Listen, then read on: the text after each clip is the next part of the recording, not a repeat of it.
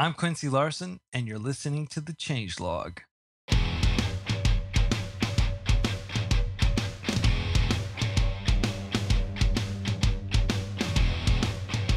Welcome back, everyone. This is the Changelog, and I'm your host, Adam Stacoviak.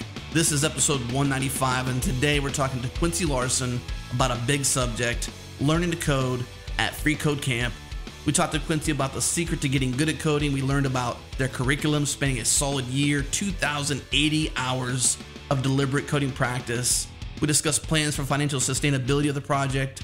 We talked about the people behind it, both on the leading and the teaching side, as well as the camper side, and so much more. We have 4 sponsors for the show today: CodeShip, DigitalOcean, Opbeat, and TrueSight Pulse. Our first sponsor is CodeShip, and they have a free webinar coming up on February 25th where co-founders Florian and Manuel will discuss their new continuous integration and delivery platform with native Docker support. They will give a walkthrough of how the platform works, examples of working with Docker Compose features, as well as live real-world examples of working with the platform. 2 killer features I have to mention. Number 1, you can use existing Docker files in your Docker Compose YAML files with the CodeShip Docker platform. There's no need to rewrite service definitions. And number 2, you can use the CodeShip Docker CLI tool to run tests locally, so you ensure absolute parity with your CI environment. If that gets you excited, head to resources.codeship.com/webinars. And the very first webinar in the list is the webinar I'm talking about. Click through to that, sign up, you'll be good to go. And now on to the show.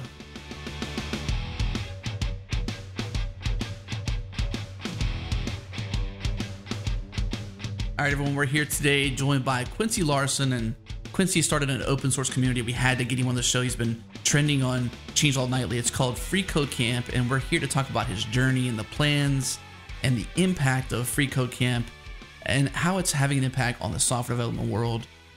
Quincy, welcome to the show, my friend. Thank you for having me. And I think that the best way, Jared, might be to kick the show off with yet another mention to this awesome thing we have called Changelog Nightly. It's our own radar. That's how we found out about freeCodeCamp. And this is an email we ship out every single night that features top repos on GitHub in the last 24 hours. So if you're on a web browser or able to do so, go to changelog.com/nightly, subscribe to that. But Jared, let's kick things off with you telling us a bit about how we found freeCodeCamp through Changelog Nightly and how it kind of bubbled up to get our attention. Yeah, well, lots of times certain projects will get our attention because they pop up into the top new list, and then eventually sometimes they'll show up in the top overall list as well, which means they're not just created in the last 24 hours, but overall the most started repos on GitHub for the day. freeCodeCamp is one of those that has been chilling in Nightly for months. I mean, it routinely is the top starred repository, or at least in the top 5, and we started wondering, what the heck's going on with this freeCodeCamp? Everybody loves it. It's getting started like crazy. In fact, we checked it out, and it looks like it's number 2 overall starred repo on GitHub with something like 72,000 stars currently. Second only to Bootstrap, which everybody knows and loves, and which has been around for quite a bit longer. So Yeah. we almost just couldn't even ignore it. It's just there in our inbox every single night. Quincy, what does that make you feel like, man? Does that make you feel like a rock star or what? Or you're doing something right? How does that impact you? I'm extremely humbled by the attention freeCodeCamp's been getting.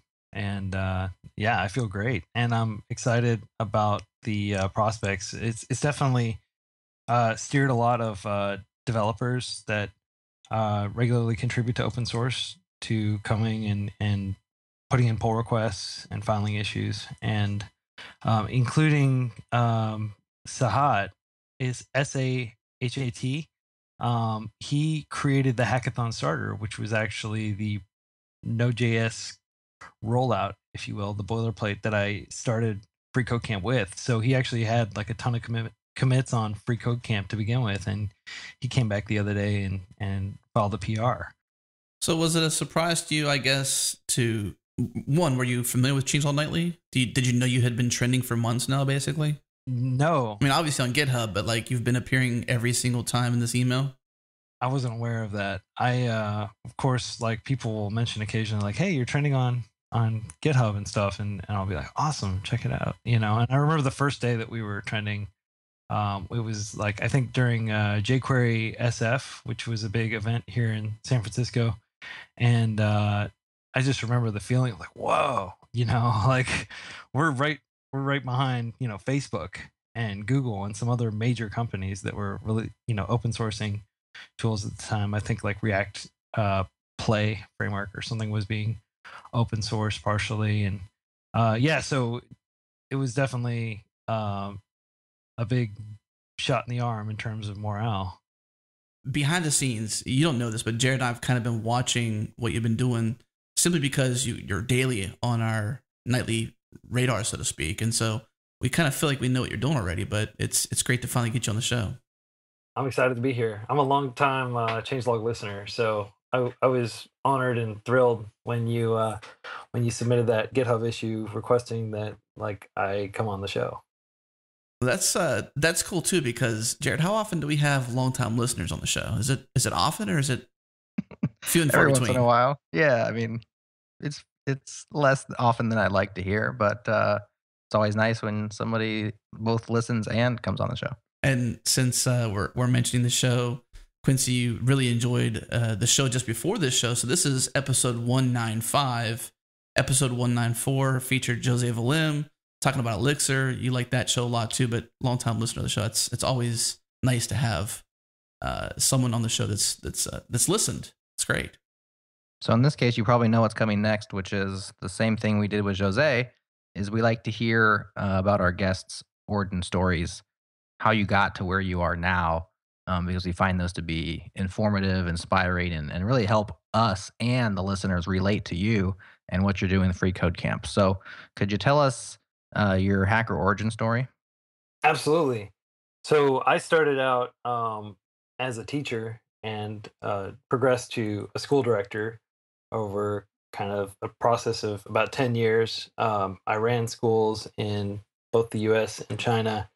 And along the way, I was doing these very repetitive workflows, involving immigration, involving grade reports and enrollment documentation. And I just kind of decided that I wanted to learn more about how to automate those processes and speed things up so that I could free my school's administrative staff and teachers from the tedium of just filling in work, paperwork the old fashioned way.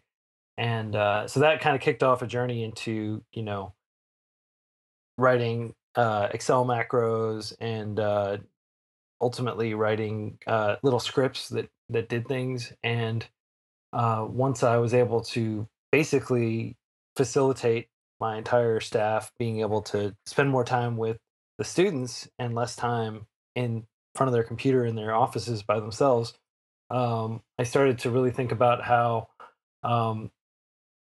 this technology could be applied more broadly to help teachers and school administrators. And that's when I decided to kind of take the plunge and leave my job and just focus on learning to develop software full time. So I did that for several years.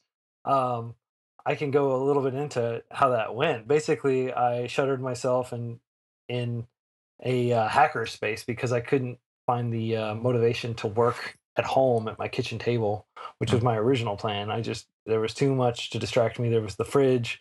There were all these little things, little excuses. Whenever I hit like a brick wall, I had some convenient chore that I had to go do. Right. I know the feeling. So I locked myself in. At the time, I was living in Santa Barbara hackerspace. It was just a room at the time. It was very small. It was stacked high with dead Roombas and other, drone type gear and stuff. And I just sat in there on their Wi-Fi and crunched through a lot of programming books and worked through a lot of online courses through Coursera and edX. And I was really all over the map. And took me a long time to get good enough that I could actually go I mean, like basically 7 months of just going to hackathons nonstop and coding, 60, 80 hours a week. And then finally I was able to get a software engineering job. And of course it was that itself was a completely brutal process of being told I was wrong repeatedly by both humans and machines. And I just continued learning to code because I was really passionate about helping teachers and school directors like myself just automate these workflows. And I figured that there would be a way that I could do that at the end. But along the way, I kind of discovered that the real struggle was just learning to code itself. That what I was doing, this self-directed learning thing, where I was spending days and days going off in the wrong direction down these rabbit holes with debugging Linux drivers and all these other things, that this wasn't necessarily the optimal way of doing it. So that's when I started seriously thinking about uh, coding education, and that eventually led me to put up the prototype for freeCodeCamp and see if we could get any traction. I think it's interesting to, hopefully repaint the story you just shared. So it sounds like you came from a teacher background with no formal or traditional training in software development. You taught yourself through, the school of hard knocks, basically, either finding community and, immersing yourself in that, and then finding out that essentially software is a way to help people back into your original position, which was a teacher. And that's sort of been your path. Is that about right? Is that fair to say? Yeah, absolutely. It was a circuitous path, but I've always been interested in education. That's my calling. I decided a long time ago that was what I thought the major bottleneck to the progress of civilization was education. It wasn't a whole lot of other things that people seem to think it is, like access to capital or rule of law. There are so many other things that you could consider, but I think education is really fundamental and is causing a lot of the issues that we're experiencing. And technology education is going to be the biggest solution to income inequality and a lot of these other problems that we're facing in the 21st century. So just to think back through some of your struggle to learn, software development and the resources and tools that were available to you. You said you had books which you read. Maybe you could tell us, some of the specifics there, but also, some online learning tools. You also seem to be really surrounding yourself with developers, at least physically. I don't know if you're, working with them or asking them for help, but what were the biggest struggles? Like, what was the hardest part? You said, just learning the code. Can you give us more on that? Can you go into that further? Yeah, I mean, I think learning to code is a struggle. First of all, I just want to say, as I've said like a million times before, and I'll continue to say, anybody can learn to code. It's just a matter of persistence. I don't think there are any innate properties that give an individual a significant advantage over another in terms of learning to code. It's just a matter of sitting down and doing it. So really, at the end of the day, it's a motivational issue. Hmm. And it's easy to get demotivated when you're reading a book that you checked out from the library where none of the code examples run because you're in Python 3 instead of Python 2, for example, and you didn't realize it, or you're enrolling in a machine learning course and you realize halfway through that you were supposed to have knowledge of this relatively advanced mathematical um, subject that you know nothing about, and you basically just had to put that class on hold and switch over to learning mathematics, for example. So there are a whole lot of dependency issues, if you will, where if you imagine like learning is you're learning a big hierarchical thing, and there are so many moving parts underneath that thing that you need to understand before you can get all the way up there. So that was a big part of the problem, was there wasn't a clear path. There certainly are clear paths. People will every once in a while put up a blog post like, here's how you should learn machine learning, and like do this and then this and then this Hmm. and then this. But those kind of get stale after a while, and Yeah. resources are no longer available. Better resources come out, and those are not necessarily updated. So we wanted to make sure that we had like a living curriculum that addressed that specific concern, and that we really focused on just teaching like one very specific thing, which is web development. So maybe this is fast tracking the whole entire story a bit, but I guess the question I have at this point is like, how do you go from the story you just painted, teacher, to, in no negative words, wannabe coder, to immersing yourself in hackathons and around people who are developing software, to being the person leading the charge of freeCodeCamp and encouraging others and leading people through that struggle to actually program? Like, what made you the right person to do this? Honestly, it could have been anybody. I just happened to be in the right place at the right time. There was a critical mass. I remember right when I was considering leaving my career as a school director. That's when Mark Andreessen published the now famous "Software is Eating the World" essay in the Wall Street Journal. Mm-hmm. This was right after Sebastian Thrun and also Daphne Collar and Andrew Ng had recently published their machine learning and computer science classes that were extremely popular, the AI class and the machine learning class, respectively, I think. And that really launched MOOCs in earnest, massive open online courses. This was a big discussion in education already, and the shift toward technology. I really feel that I was on the leading edge of that, in the sense that I was one of the first people in my field to really realize how significant and permanent that shift was. I think a lot of people to this day kind of even downplay the importance of these scaling technologies, where you can literally teach hundreds of thousands of people instead of teaching a class of 30 at a time. So I think that was a major part of it. Was I just happened to be receptive to these things, and I was in a position within a school where I could directly take these concepts and apply them. And another thing was, I was extremely thrifty, and I'd saved half of what I'd earned for the past decade.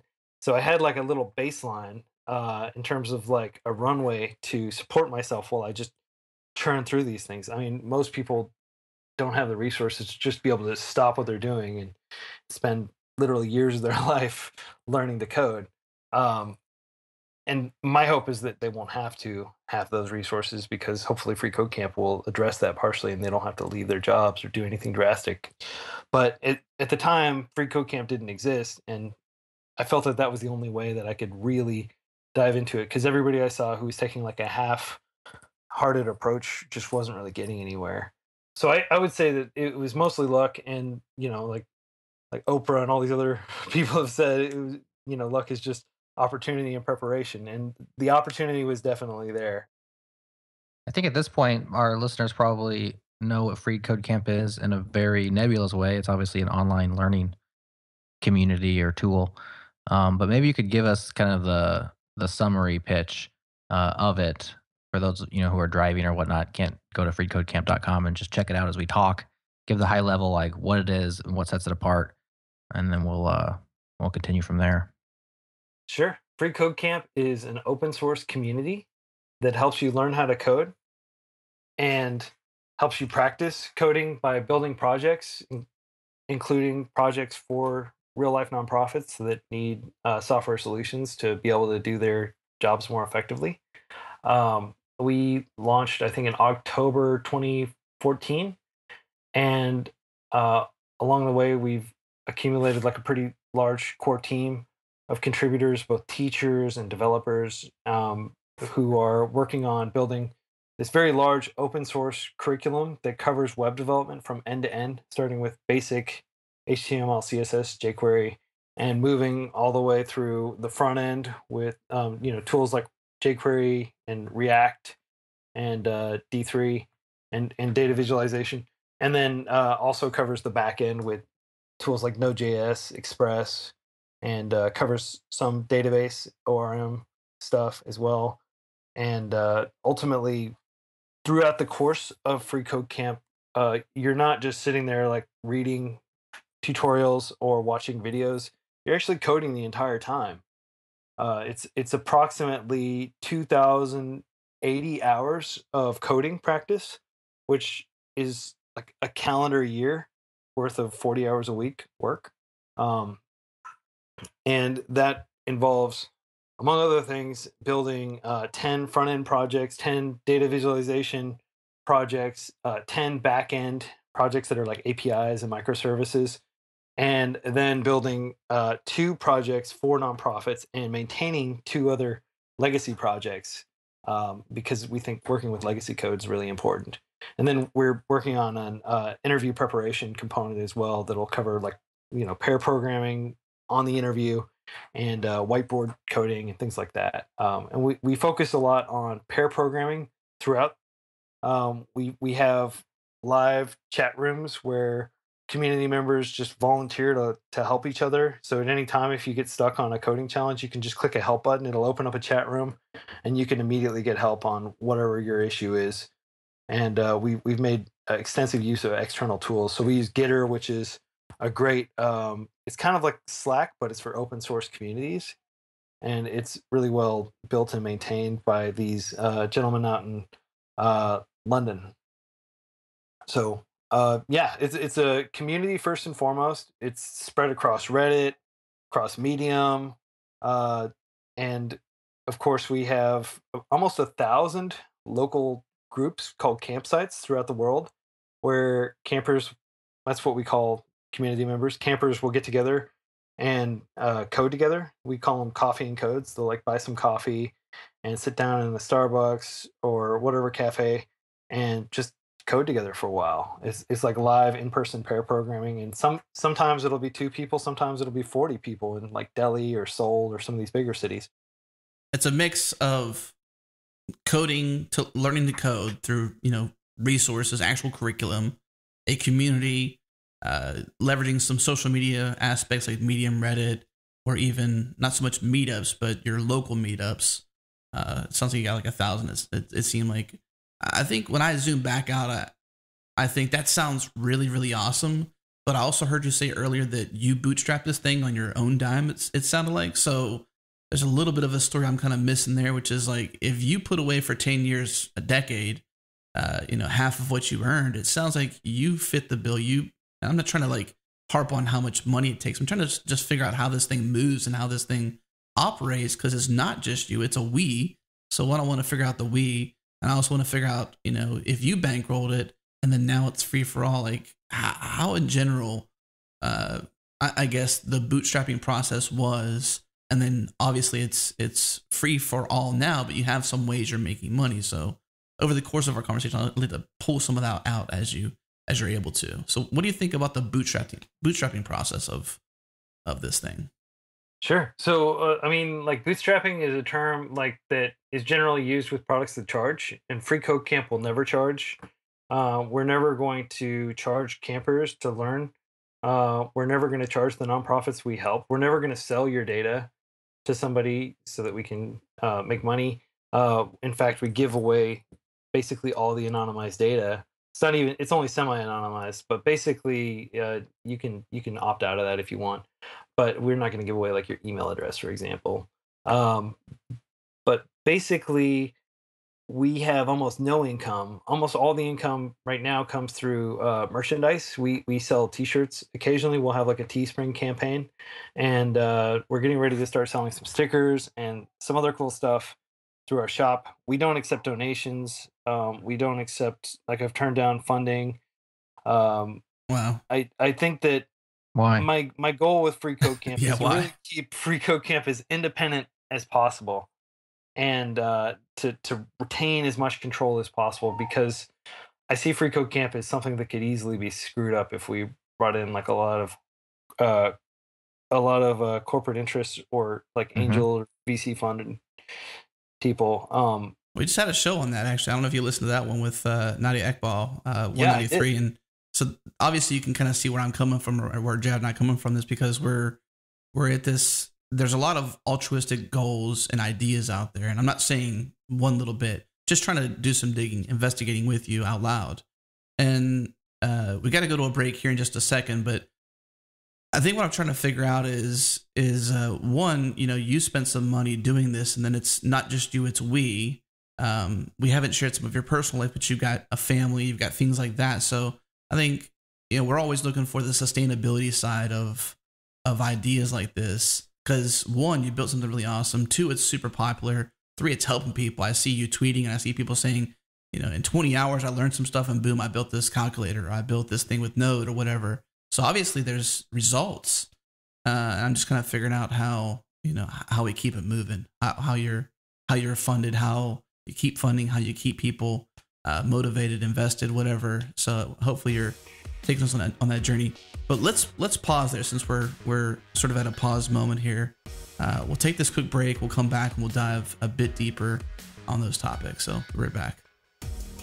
DigitalOcean is simple cloud hosting built for developers. If you have not tried DigitalOcean yet, in 55 seconds, you can have a blazing fast SSD cloud server up and running with your choice of Linux distro, CPU, RAM, and even create new droplets based on backups or snapshots in time, which is a cool feature. For those that operate in teams, you can invite multiple users to access and manage your account's infrastructure resources while keeping all of your sensitive information totally private. Head to DigitalOcean.com and make sure you use our code CHANGELOG to get a $10 credit when you create a new account. All right, we're back from the break. We're here with Quincy Larson talking about freeCodeCamp. And Jared, during the break, we kind of talked a little bit to kind of realign some thoughts here. And you brought up something, Jared. People may not know this about you, but you're part of Interface School there in Omaha, Nebraska. And we kind of just talked about how it's a capitalistic endeavor, and that people are they're getting value from the teaching that goes on at this coding school. And the same with Quincy with what he's doing with this, and those who have joined the efforts with the rest of the campers, so to speak. And Quincy, I think what we're trying to do really is just figure out for the listener's sake and everyone who wants to invest, whether it's getting involved in learning or pitching in on becoming a teacher or just becoming a camper and whatever that entails, from a revenue perspective, from a bootstrapping perspective. You mentioned it's kind of focused on products, but what kind of endeavor is this for you? Is this a capitalistic endeavor, or is this a give back to community endeavor? How do you frame sustainability when it comes to this project? Sure. First of all, this is an endeavor of, this is an idealistic venture in the sense that my goal is to remake the world more in the likeness of how I think it should be, which is obviously something that has to be funded somehow. But it's important to note that I am not interested in getting rich. I'm happy to spend the rest of my days sitting in my closet where I am now, eating microwave burritos and coding all day and going for runs around the Bay Area. What I think that freeCodeCamp can absolutely fund itself through helping campers find jobs after they finish freeCodeCamp. So far, maybe several hundred campers have found jobs after they've worked through freeCodeCamp's curriculum. And we're not doing anything to capture that value. Basically, they're just going and getting the jobs on their own. There are a lot of ways that we could potentially become kind of an intermediary, and one of them is through our job board that we've already built. That basically, our job board is special in that it is for campers and for employers who specifically want to hire campers who've completed some of our certifications. And that's a very hands-off kind of laissez-faire approach to matchmaking campers with employers that will work really well in the long term when we have a high volume of campers completing those certifications. Now, right now, we only have less than 1,000 people who've completed the certification out of the, I think, 225,000 campers that have registered at all on freeCodeCamp so far. Yeah, we saw 222,000 campers, and it sounds like you said 1,000 have completed a certification. That's not challenges, that's just certification. That's a certification. So it's approximately 400 hours of coursework. So a lot of it is, all this stuff is so new that people just haven't had time to work through it. But we think that people will have time as freeCodeCamp continues. It's just, so far, freeCodeCamp is very, very new in the big scheme of things. Yeah, I mean, And like we said, in the early parts of the call, it's been on our radar because it's been trending on GitHub. It's getting started like crazy. Obviously, it's doing something that's getting the attention of the masses, those who are on GitHub and forking projects and contributing back. The number does seem a little skewed to me with 250,000 campers and 1,000 certifications.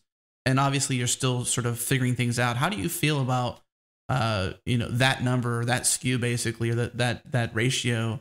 And what, I guess, given the fact that you're still new and still figuring things out, what are you doing to sort of match those numbers to higher ratios? Sure. Well, we're comfortable with a relatively low ratio.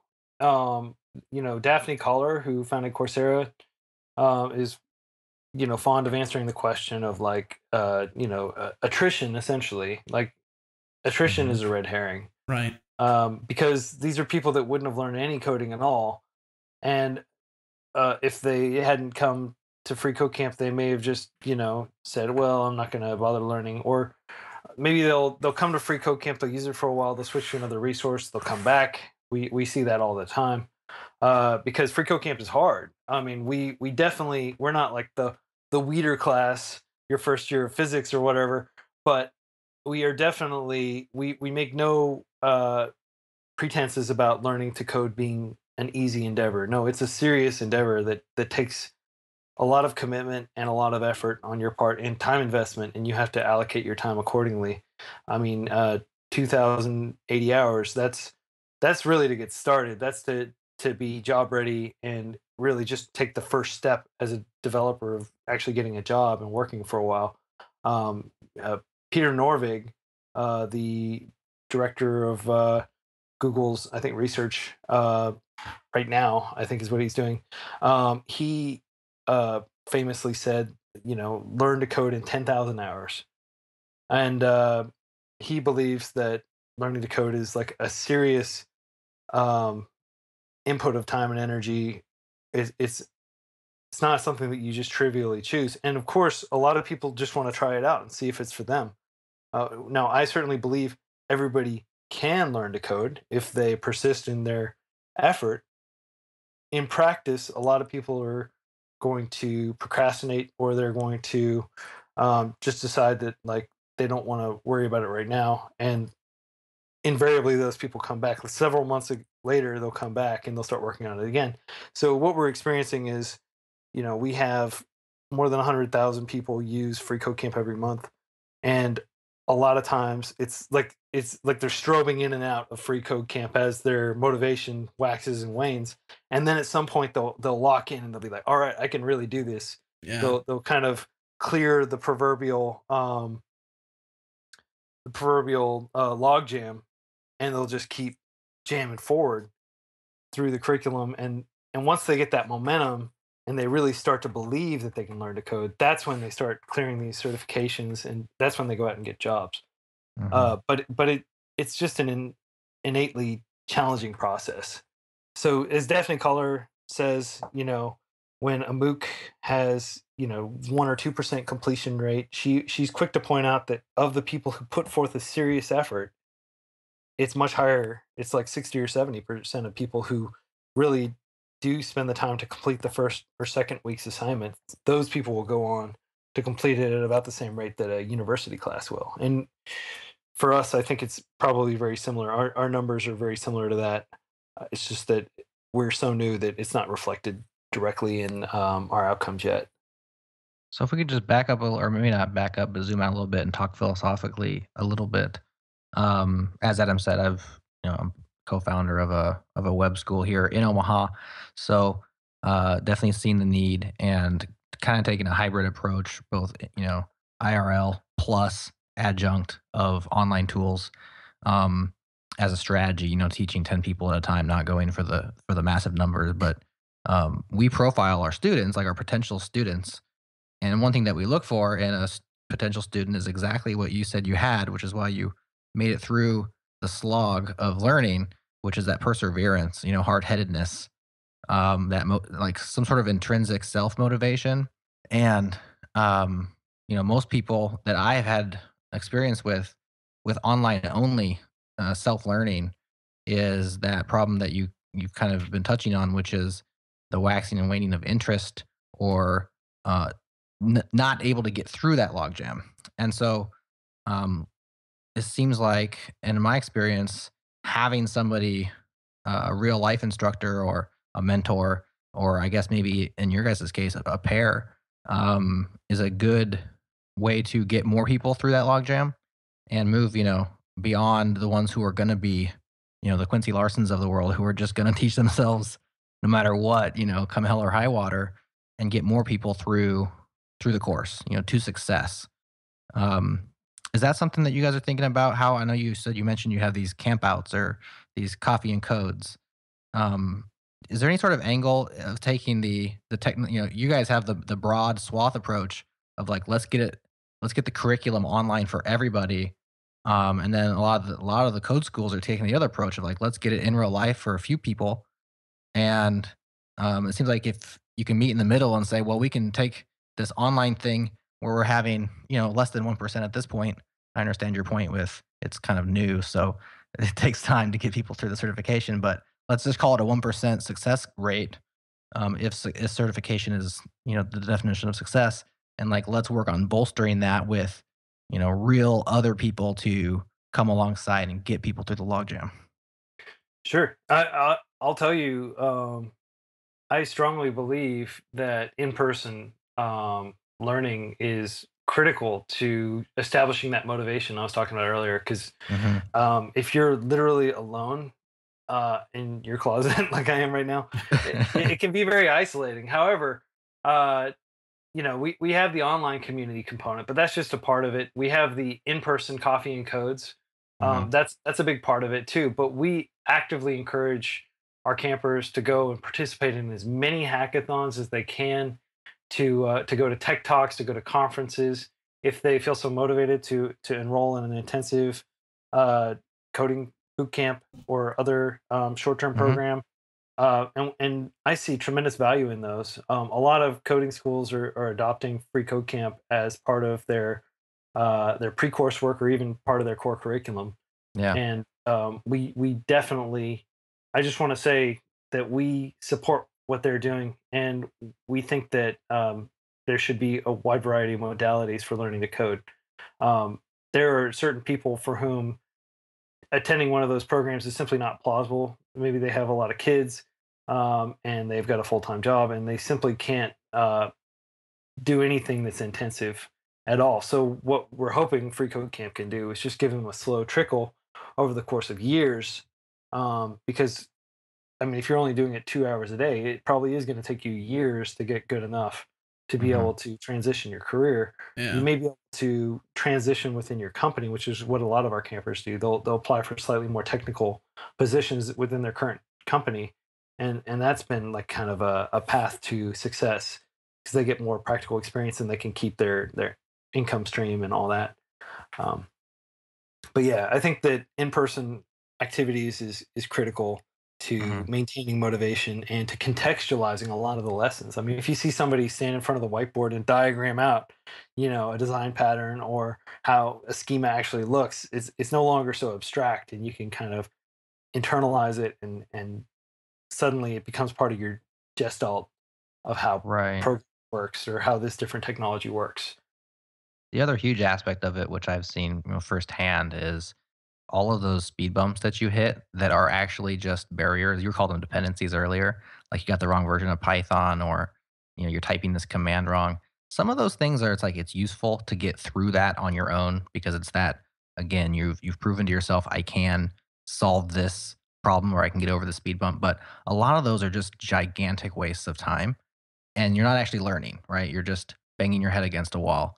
And if you only have 2 hours a day to do this, you're investing, I'm going to invest 2 hours a day, and you spend that entire time hitting these dependencies or whatever the problem happens to be, and not learning.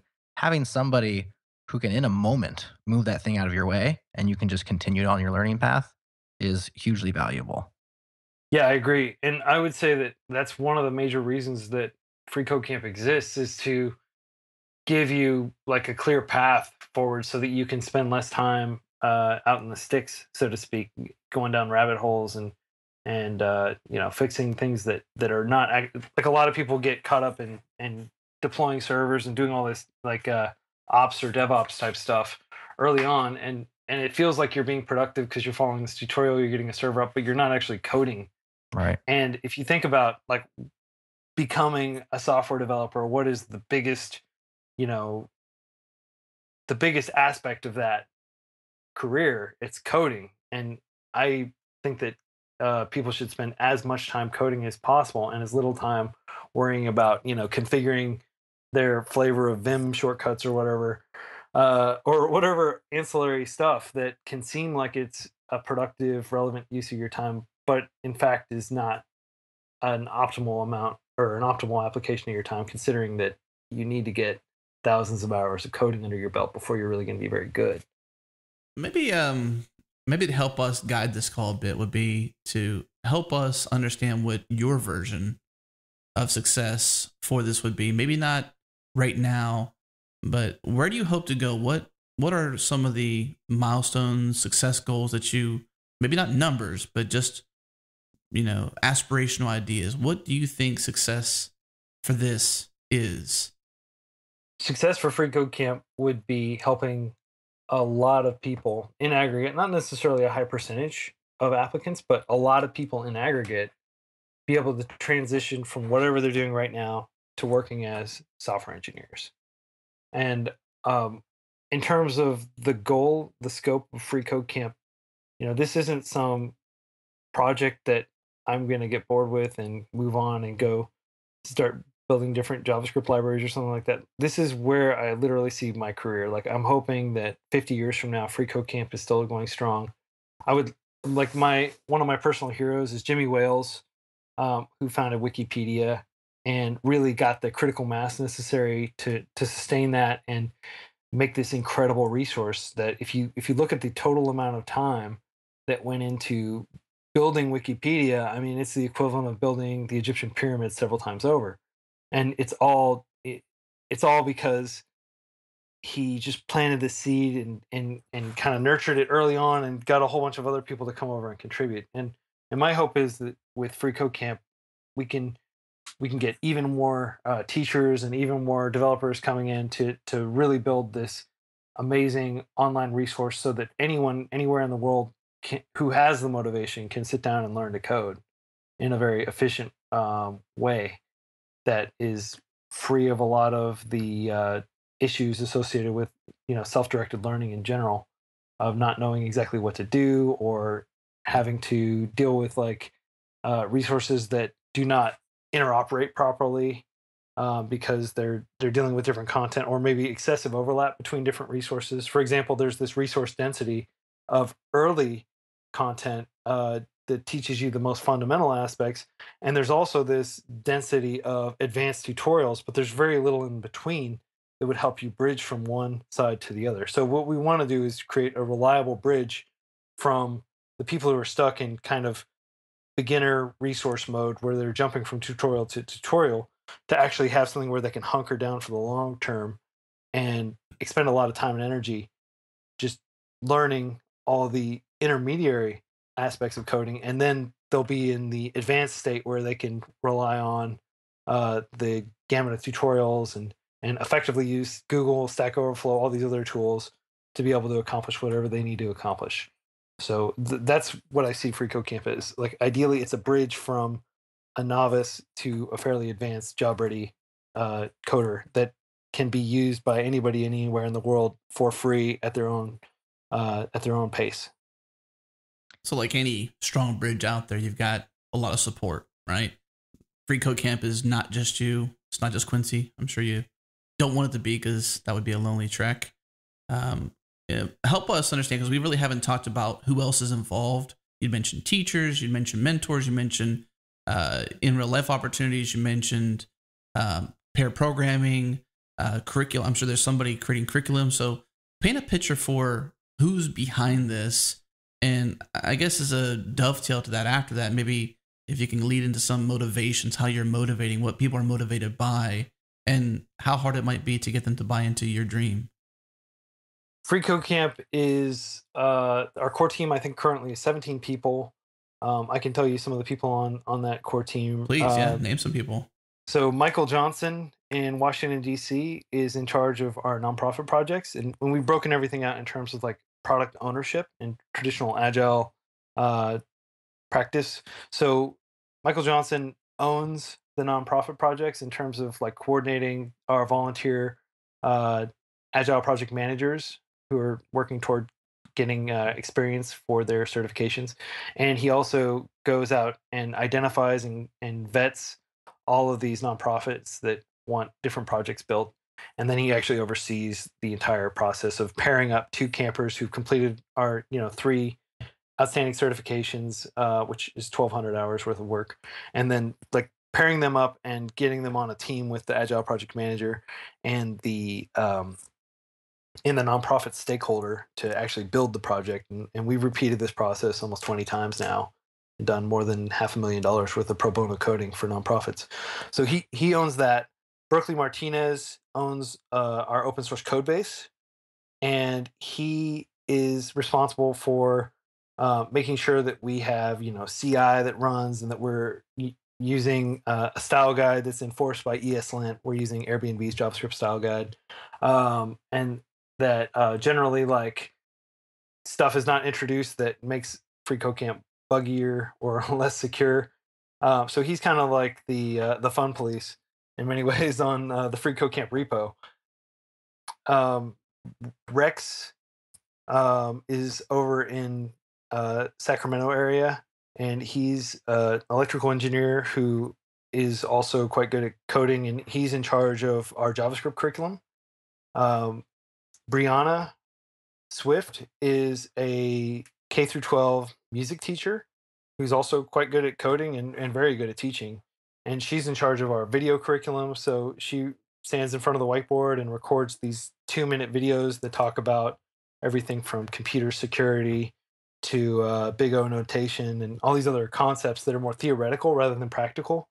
So that she basically is the ownership. She has ownership of the theory curriculum, and Rex has ownership of the practical curriculum in terms of coding challenges. Then we have Justin Richardson, who's in Toronto, who's in charge of our campsites. And as I said, we have nearly 1,000 of these campsites, each of which has its own Facebook group. And basically, we coordinate these coffee and code events and other events, like people will go to hackathons together and things like that through these Facebook groups. We have Nathan Leniz, who has built a lot of our ancillary tools. He's in Washington. He's in the Army bomb squad. He literally takes apart bombs all day. That's his day job. And then afterward, he comes and pulls another shift doing node development. Wow. For freeCodeCamp. Shipping bombs. And then we've got like a whole lot of other people. I mean, I could go on. We have just a whole lot of issue moderators. We have moderators in our chat room. When you have thousands and thousands of people in your chat system, you do need to keep out the occasional you got to moderate. Teenager who decided to come in and harass people. So we're very vigilant about that. There are so many people involved. I feel embarrassed that I can't name them all right off the top of my head, but I am extremely grateful for all of these people. And they are doing 99% of the work that is done on freeCodeCamp. And my overall percentage of things that I do keeps decreasing because there are just so many more contributors coming in. We have almost 300 contributors on our open source repo. And then we have just a ton of people that are going out and like evangelizing our campsites in various cities and getting people to come in and sit down and learn to code with them. Wow, that's a big. You got a lot going on there, Quincy. I think we do want to touch on like how you motivate all these people. A lot of people in open source, they want their project to get traction. They have a great idea. They have some valuable software that they've written, and maybe people aren't paying attention to it. Maybe they haven't been able to motivate others to help them with a PR or a bug request. And I think that's an insight that people like to have is when we see somebody who's been successful in two things. You brought a lot of users, okay? I think some of that can be explained by your hardcore curriculum and the free aspect of it. You've also brought a lot of contributors, as you just listed off, a bunch of them, and can't even remember them all. So we're going to take a break, but we really want to hear from both sides how you motivate people to become a part of the community on the help out side, especially with your the freeness of everything, and then on the other side, some success stories of users that have used freeCodeCamp. And I'm sure these are some of the motivation as you see, kind of transforming people's lives. So we'll take a break. We'll give you a second to think about a few of those things, and we'll be right back. I'm here with Thomas Watson of Opbeat, and as listeners of this show, you know that we love to turn things on their heads, and that's no different than sponsorships. And one thing we're doing is we're going deeper into the organizations we work with. Opbeat is doing some really interesting things around application performance monitoring, specifically around Node.js, and Thomas has an interesting story on how he got started with Opbeat and also starting off their Node support. So Thomas, say hello. Hey, hello everybody. Now, Thomas, you got an interesting story here with how you came to be at Opbeat. It seems like the Node support is kind of in thanks to you. So what's the backstory on that? Yeah, so I've been doing Node.js for almost 5 years, and I found Opbeat, and they were doing application performance monitoring, and I wanted to have that for my stuff that I was doing, and they didn't have Node support. So I basically approached them and said, "Hey, can I do an unofficial Node.js implementation?" And they were like, "Yeah, sure, we would love that," and I did that. And then slowly we started to work more and more together, and all of a sudden I find myself being employed now at Opbeat, being the Node.js lead, and I'm now responsible for this agent that I started back in the days as an open source project. I'm now responsible for that at Opbeat, and that's the one you install on your production servers to monitor the health and performance of your application. So that module is Opbeat Node, and so things began with that open source repo. Is that how things began for you with this? Yeah, I started under my my own GitHub account and just did it for myself in my own projects, and then people started using it, and the Opbeat guys were really happy with it. And then when we decided to join forces, we moved it to the Opbeat org on GitHub. So now it resides on github.com/Opbeat Node. That's really interesting to see, because we'll get into this here in a second, but you have this passion for open source, but how, your own personal drive and desire for something on a particular, language platform like Node, and then a service like Opbeat to get that application performance monitoring into your own apps. You were like, hey, you don't have it, but I can write this. And now you actually work there and you're building it out. Yeah, that's the beauty of open source. It connects you with a lot of people, and you can basically do what you want for yourself. And then if people like it, you see where it takes you. In this case, it took me to this really awesome place. I'm doing this really awesome stuff with Node that's really down in the machine room, so to speak, which is really, really interesting to do. And right now, we're just going out of beta soon. You can go to opbeat.com/Node.js and sign up for the beta if you want to try out the stuff. So the Opbeat Node module, can you talk a bit about what it does?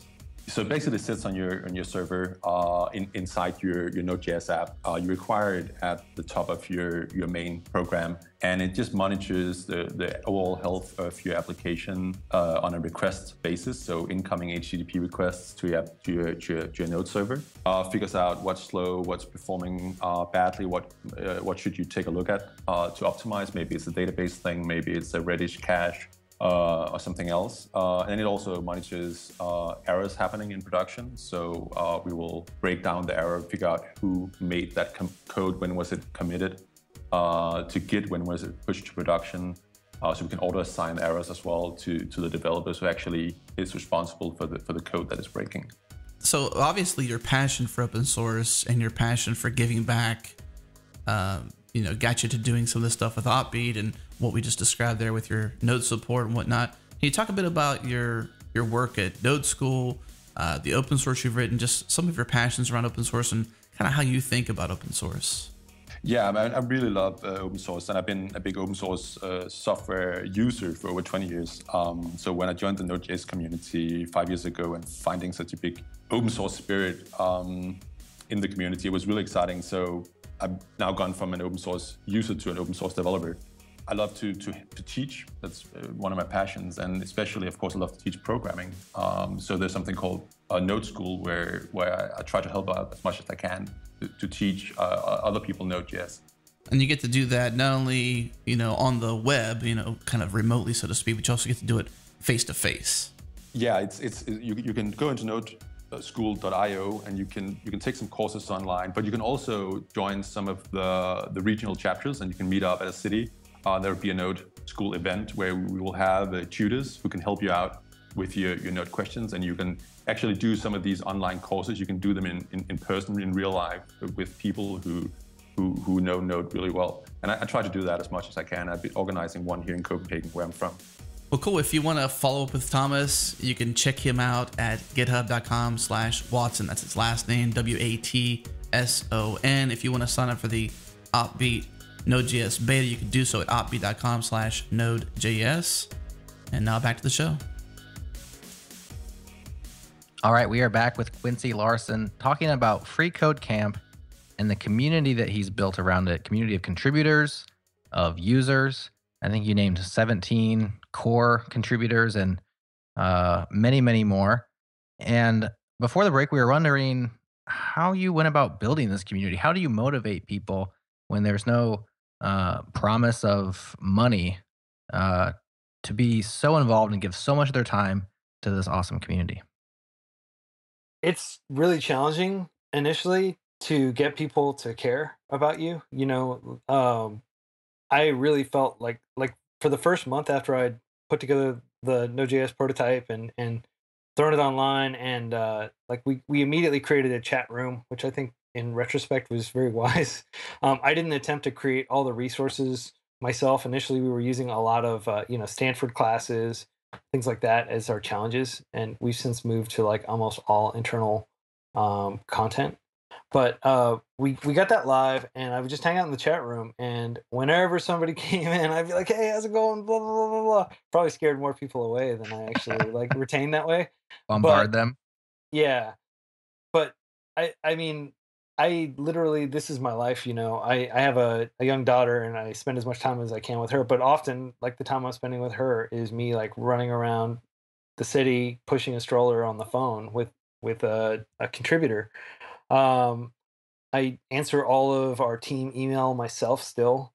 I spend a good amount of time in the chat room, looking at GitHub issues. I just try to lead by example by being as involved as possible and being completely down to earth and approachable. If you send me a message on Gitter or on Twitter or on Quora or any of these other platforms I'm active on, I will get back to you. I can't promise it'll be immediate, but I will get back to you. And I think it's worth the time to accept that additional, communication overhead, so to speak, of trying to answer everybody's questions and make sure everybody feels their feedback is heard. Because a lot of times great feedback just comes out of nowhere, and it's like, wow, why didn't we think of this before? So I would say that that by trying to establish personal relationships at scale, just by cordoning off 50 hours of my week to talk to people, that has been instrumental in helping us build a team. I mean, I can tell you some of the people that have joined that just kind of wandered in and started talking to me, and I was able to convince them to contribute. Raphael up in Brooklyn, he took over our wiki and he's done an amazing job. And I think it was just a casual, he messaged me with some question on Gitter, and I was able to wrangle him into hey, you should write a wiki entry on this. And we have our own wiki, which we're moving from GitHub. We were using GitHub's wiki. We're moving it over to our own wiki using an awesome React-driven tool called Gatsby. If you haven't heard of it, it's great. Wesley McCann is kind of this nomad out in on the East Coast. And he's the kind of guy that hops on a bicycle and bikes from Tampa to Boulder. And he took over our Twitch live streaming. And there's a guy named Evaristo who's from, I think, the Netherlands. And he was a data scientist and had this, academic stats background and everything. And he was really interested in our data. And he created the data science chat room on Gitter, and has basically been leading a lot of other academics and statisticians who are interested in working with our data and learning more from, I guess, what amounts to a new paradigm in education. I don't think freeCodeCamp is precedented in terms of this specific combination of permutations anyway. And then Vladimir Tamara, he's like a church director down in Bogota, Colombia. And he was very interested in translating freeCodeCamp into Spanish. And he did it so quickly. He did it very quickly, and we wrote the logic to like actually display the Spanish. And we just launched that during our big live stream a couple days ago on Twitch.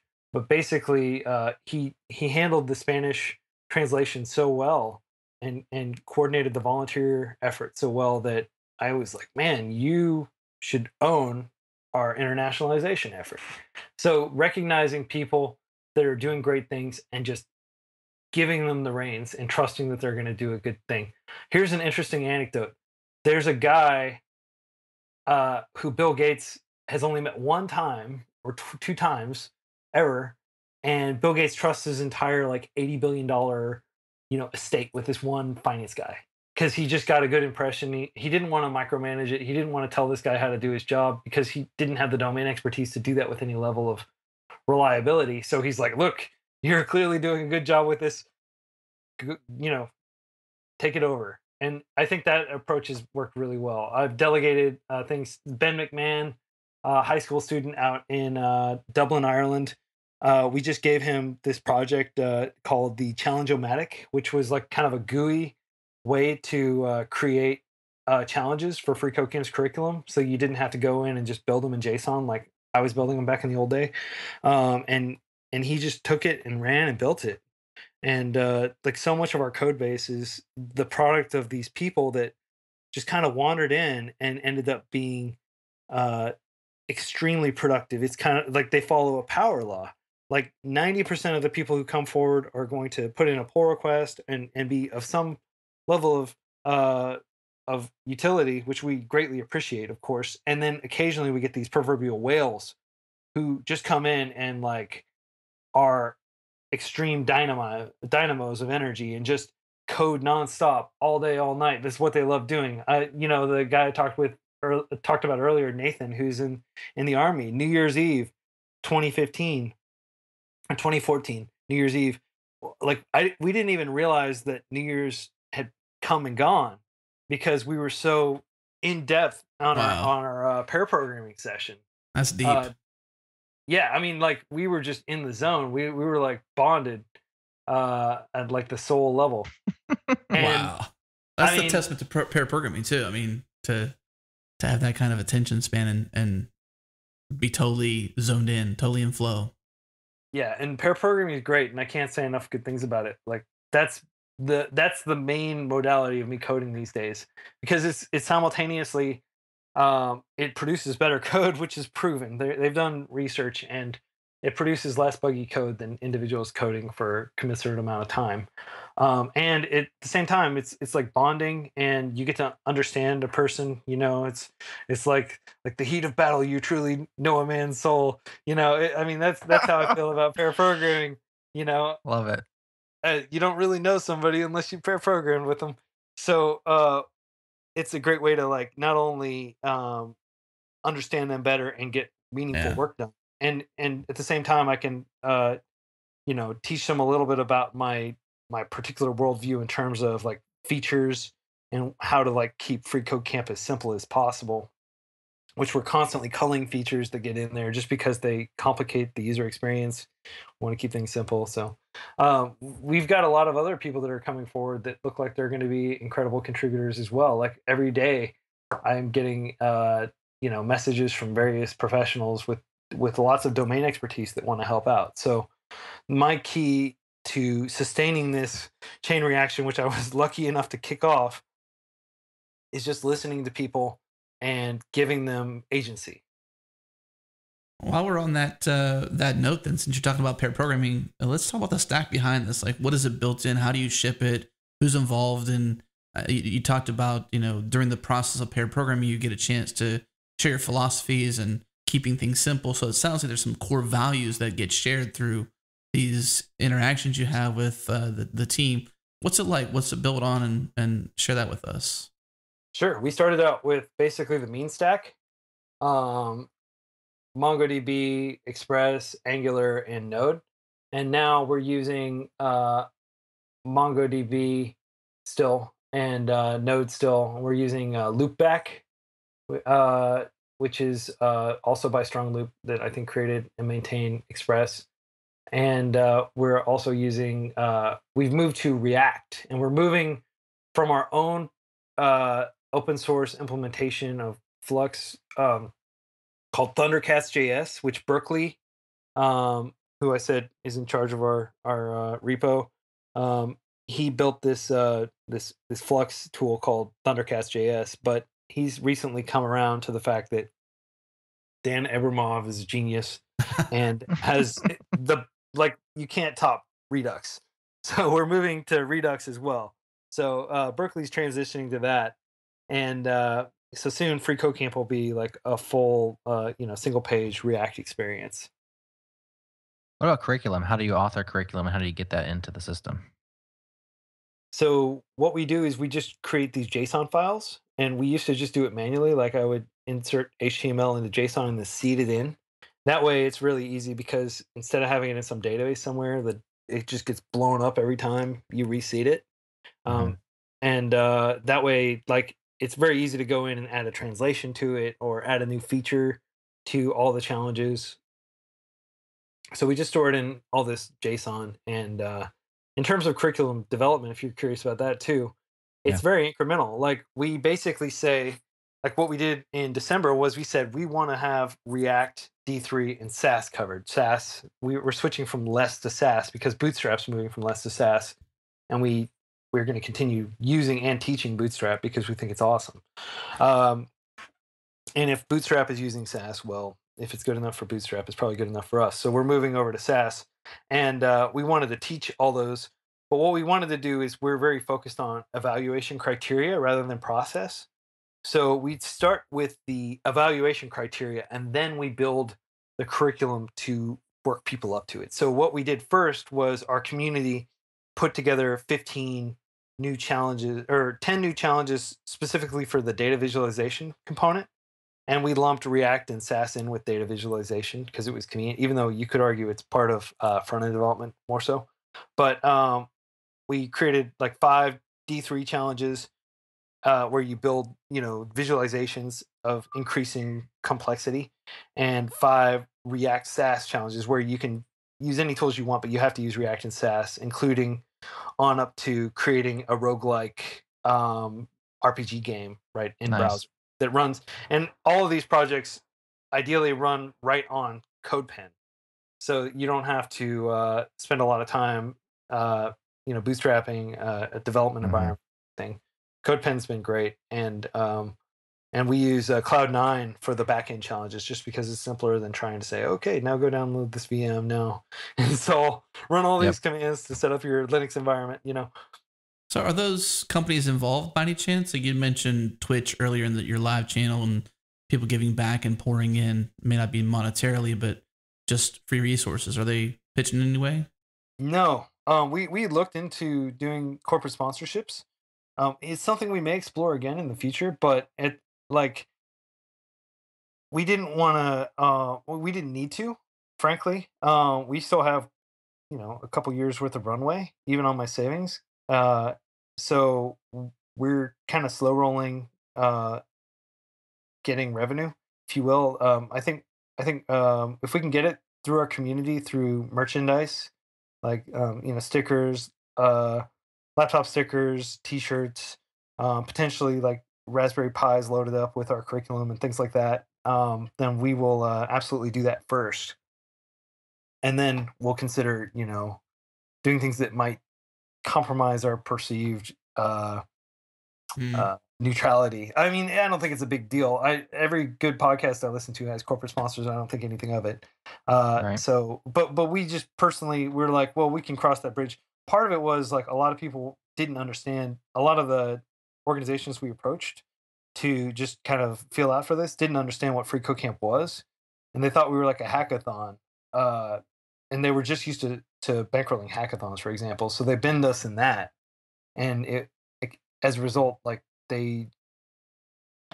it's complicated, but we're going to consider that maybe down the road. But if we can support ourselves purely through matching campers who complete our curriculum with employers who want to hire them, which if you look at the recruitment business and like Hire.com and all these other companies, obviously there's money there. And if we're creating hundreds of thousands of skilled developers, I'm not concerned about us being able to sustain ourselves. Right.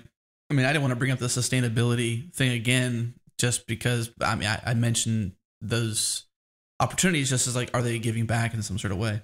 But you talked about runway and things like that, and not quite. Jared, I really hate this late in the game, but I really hate bringing it back up. But since you mentioned, I have to. Is there a burn rate? Do you have expenses? Like how do these things work for you? Like you said, you've got your own savings, and so you're essentially fitting the bill, so to speak, for everything going on with a plan to eventually somehow figure out, because there are opportunities, but you're going to figure out later on once you hit some sort of place, some sort of milestone, to say, okay, now it's time to think about how we can generate some revenue. T-shirts, obviously stickers, back to the community makes sense for a short term, but not a long term gain. Yeah, I mean, we've been thinking about these for a long time because obviously we want freeCodeCamp to continue. And make no mistake, like worst case scenario, we shut down freeCodeCamp. The effort, it's open source. I mean, somebody could just relaunch it, and we would certainly do everything we could. It's kind of like Parse is shutting down, but they're open sourcing pretty much everything. Yeah. So it's not really a loss. It's just an inconvenience. It's Facebook, so you expect that in a way. Yeah, I think it's good. Yeah. But I don't think we're in any risk of doing that. Like worst case scenario, we could open it up to donations. And I mean, with hundreds of thousands of people using freeCodeCamp right now, and we're hoping to hit 1 million by 2017. I think that we could generate enough to cover the server costs, which are not that significant. And and the main cost associated with freeCodeCamp is my opportunity cost. If you're familiar with the economic concept of opportunity cost, as a software engineer, I could go out and get a pretty good job. So that's income that I'm foregoing working on freeCodeCamp. But I don't really care about money that much. Like I said, I'm happy to just eat microwave burritos and sit in my closet and code all day, which costs almost nothing. Like my daily expenses would be like $20.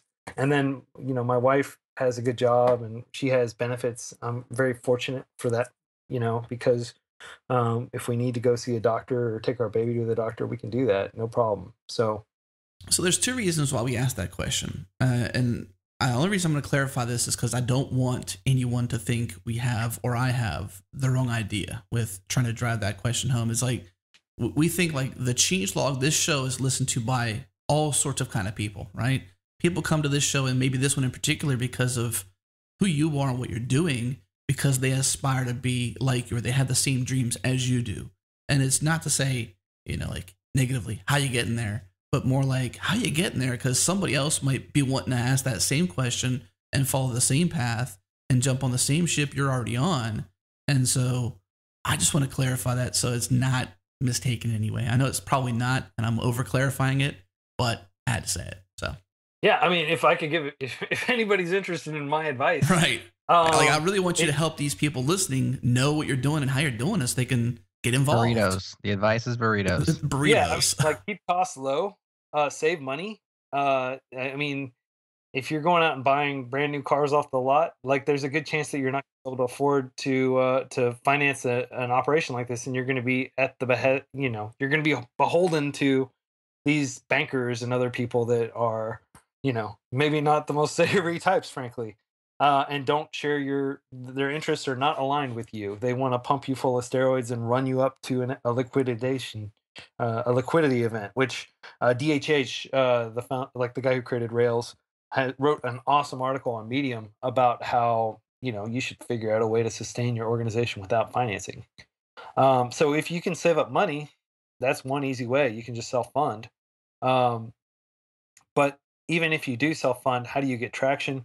Well, if you look at how Pinterest took off, the guy wrote handwritten letters to every single person who signed up for Pinterest and mailed them to them physically. Like, can you imagine opening up your mailbox and you've got a letter from the founder of the service you just signed up for? Like, it takes grit. It's not something you should take trivially. Right. It's extremely difficult to get past that initial indifference toward your project. And like, no amount of money is going to get you past that. You can't Google ads your way out of people just not giving a damn about your project. Well, let's take that opportunity to turn into a break real quick. When we come back, some closing questions we have are obviously some of the traditional closing questions we have, which is open source radar, who's your hero. But specifically, since we're on this topic, we want to talk about your needs. If there's somebody out there that wants to get involved, wants to help out, whether it's teaching, helping with curriculum, whether it's mentoring, whatever it might be, let's talk about some of your needs. And then we haven't quite touched on getting started. And I feel like maybe there's tons of people out there that are already started, but nonetheless, let's voice out at least what it takes to get started with freeCodeCamp and what that process is like. So let's touch on that when we come back from this break. We're excited to be working with BMC to spread the word about TrueSight Pulse, their SaaS-based monitoring service for cloud and server infrastructure that lets you monitor, visualize, and alert with 1-second resolution. I had a chance to talk to Mike Moran, the senior architect, about what real-time monitoring is. Take a listen. Real time obviously means different things to different people. To us, real time is 1 second. So for us, we have 1-second metrics on everything that we collect. We'll pull all of that, push it to our servers, and you can see it roughly in about 4 to 8 seconds, depending on where that falls in the interval. So we'll pull 1-second data, and within 8 seconds, you can see it streaming live on your dashboard. So during this conversation with Mike, I was trying to figure out what real-time monitoring means to them. And I was also trying to figure out who might use it and why they would care about 1-second resolution timing when it comes to monitoring their infrastructure. And this is how Mike broke it down for me. I think at the beginning, you kind of looked at it and went, that's a very niche set of the market. But I think as things have changed, you can look at e-commerce companies, or you can look at anybody who's running an application. We now have stacks that are very nimble, and we end up with things like restarts that are quick, or our stats change very, very quickly now. So our spikes maybe aren't something that, it's not Black Friday and you end up with this gradual spike or this immediate spike that lasts for a long time. You now have a lot of things happening because you have so many interconnected systems and you have microservices and dependencies everywhere. Something happening in one obviously affects other things, but if it's something small or happens very quickly, you don't notice that.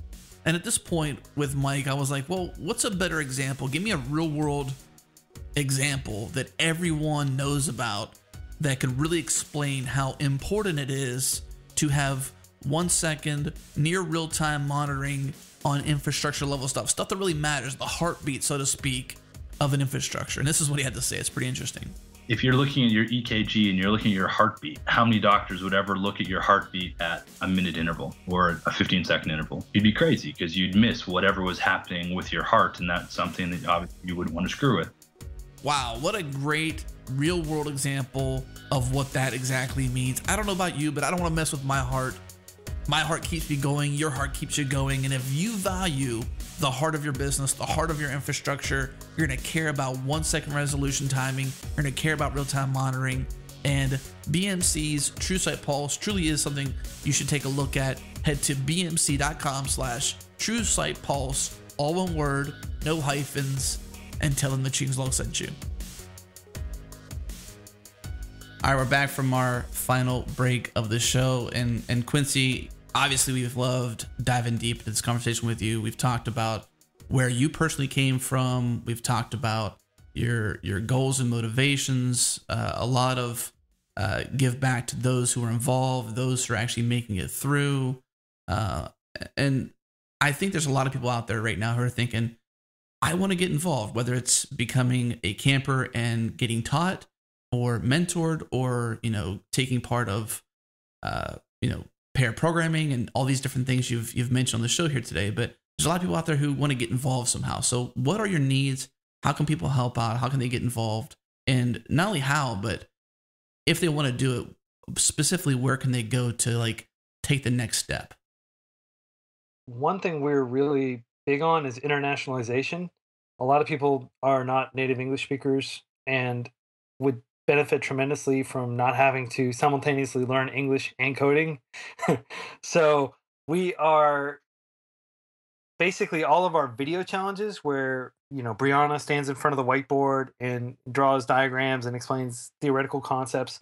We would love to have those re-recorded by native Portuguese speakers, native Chinese speakers, various world languages. We would also like to have our entire wiki translated into all these different languages, because our wiki is like we're trying to build a kind of a very easy to read and friendly version of maybe Mozilla's developer network, or some of these other resources that are maybe a little bit more esoteric and not quite as beginner friendly. We want to make it really, really beginner friendly and eschew as much jargon as possible. So that is one area where we could definitely use help. So both the translation and the creation of those challenges, of those videos and of those wiki articles, is one place where you could, if you're listening and you want to get some open source contributions, like Matt Melweg from WordPress was saying, like everybody who goes to a boot camp or some sort of intensive program should try to get as many open source contributions under his or her belt as possible. Well, we absolutely will take any contributions seriously and look at them, and we would love your contributions. And you can contribute all those, and all that stuff will go through GitHub, so you'll get GitHub credit for it. GitHub credit. Love that idea. PRs as credit. What about on the teaching side and curriculum mentoring? You mentioned, I think, just through conversation, that some of the people that have stepped up and gotten involved have done so through their, smaller contributions, and you've sort of noted that they're really good at it, and so you handed them more responsibility based on doing really good with small responsibilities.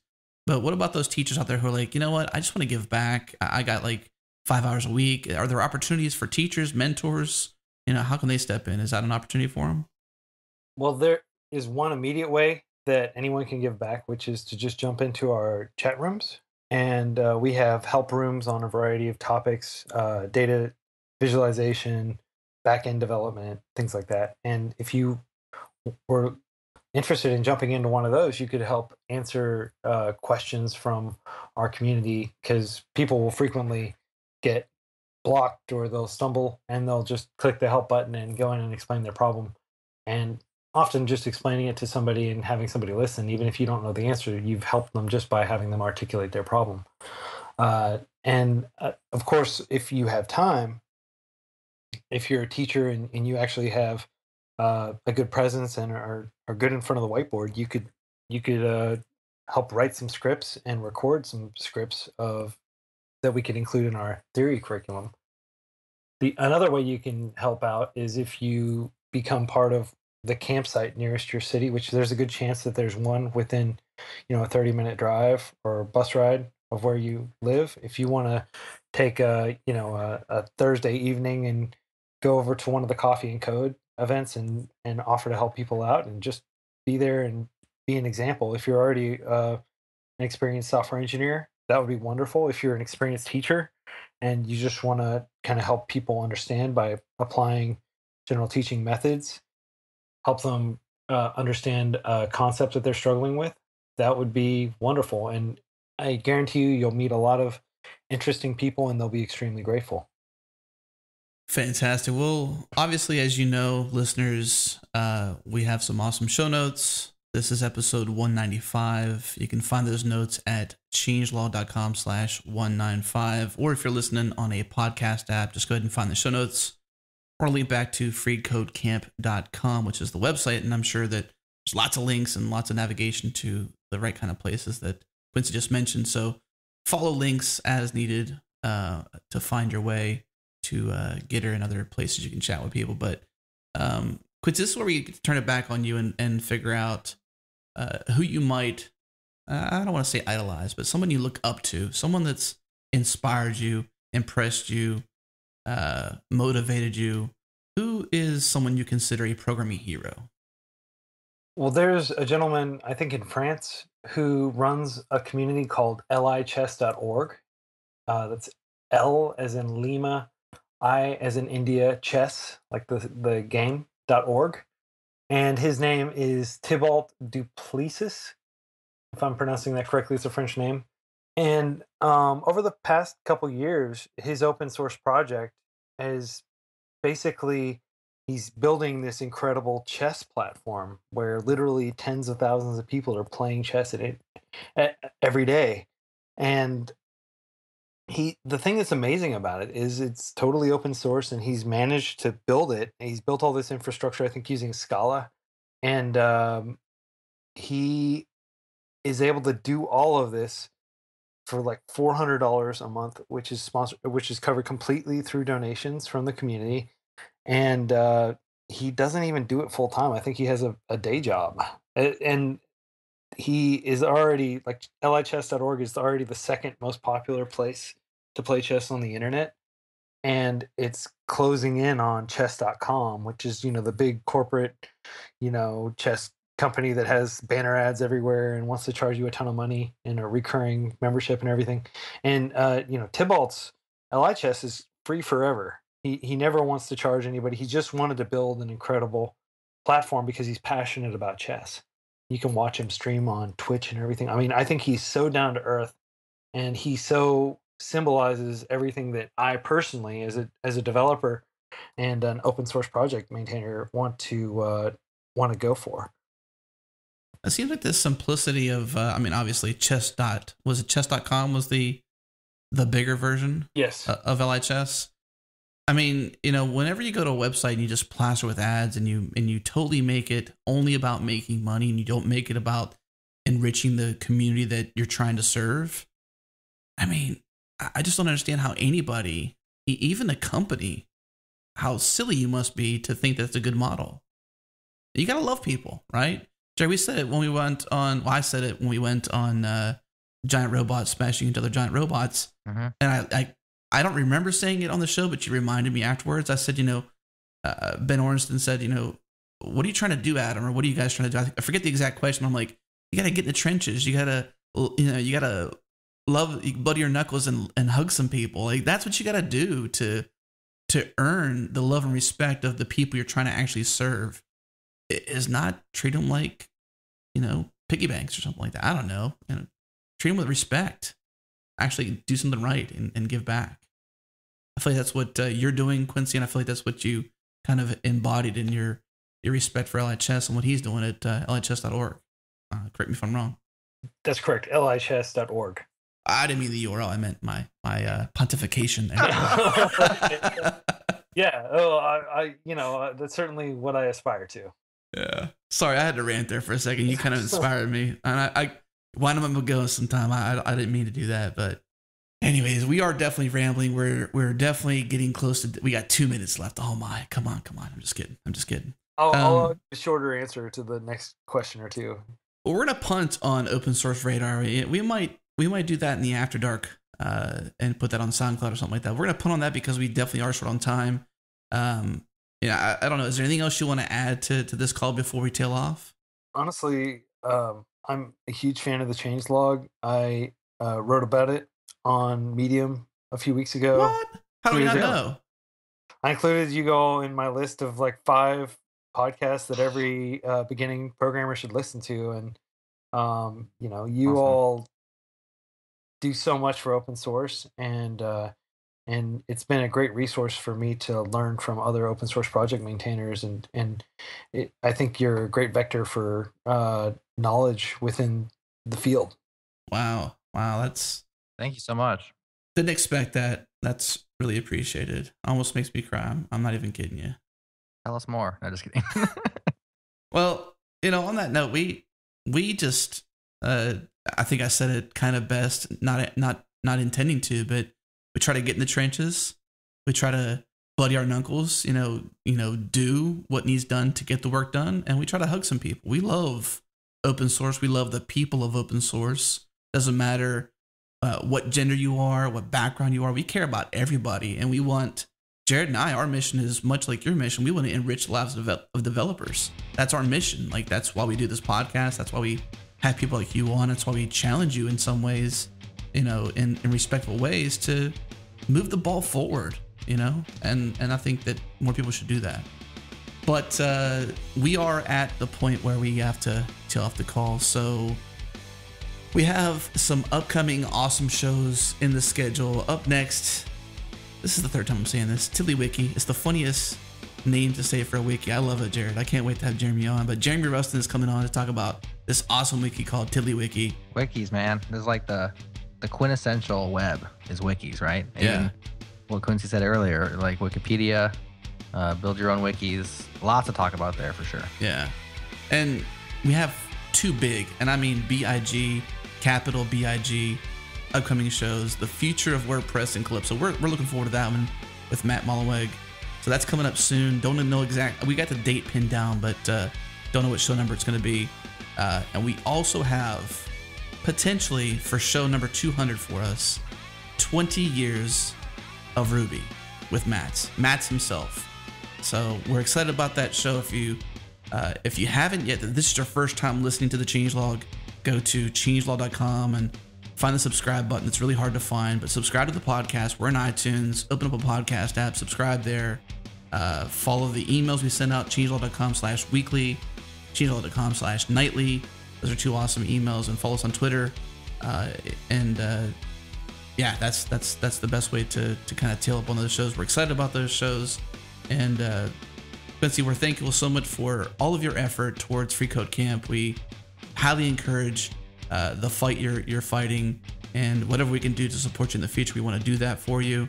And to the listeners out there, we thank you for listening, and to the members who support us as well, we love you and we thank you for supporting us. But that's it for this show. So let's say goodbye. Bye, everyone. Goodbye. Thanks, Quincy.